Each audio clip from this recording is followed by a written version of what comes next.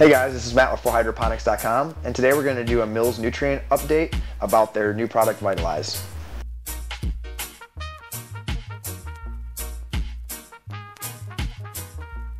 So Vitalize is basically a silicic acid, which is a bioavailable liquid form of silicon.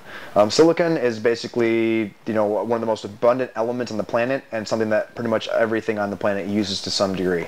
So it's a great thing to get into your plant because it's not found pretty much everywhere in nature.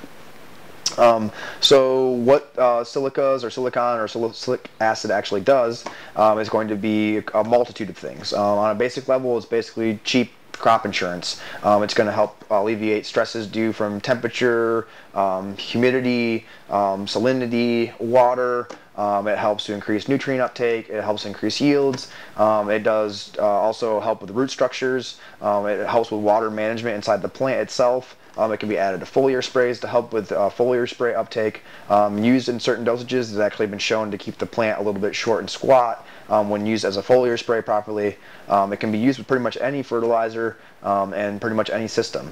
So all around, just a great additive. Mills is one of the few guys that have been able to, take it to that next level from just a normal silica to silicic acid. And it's way more available, way more pungent, and has way more of an impact than a normal form of silica does. So if you're looking for something extra to throw on your line, or if you're looking to maybe cut back on your nutrients, and you can add this and actually, cut back on your base nutrients a little bit and usually have the same results because of the increased nutrient uptake, or just crank it up to that next level. And so something to think about to add to either the Mills line if you're already running it, or to a different line to see what kind of results you can pull.